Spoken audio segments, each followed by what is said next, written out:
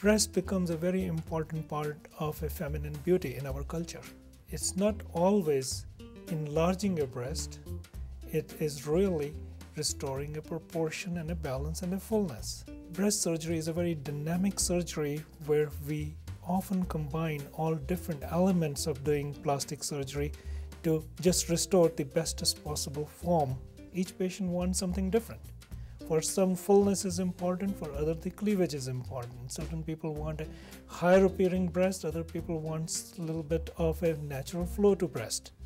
So the artistry in plastic surgery or breast enlargement doesn't really come from using an implant or using a particular kind of an implant. It really comes from how you use the implant in relationship to the existing breast and the positioning of the implant with a due regard for patient's existing tissues. That gives the final form that's most pleasing.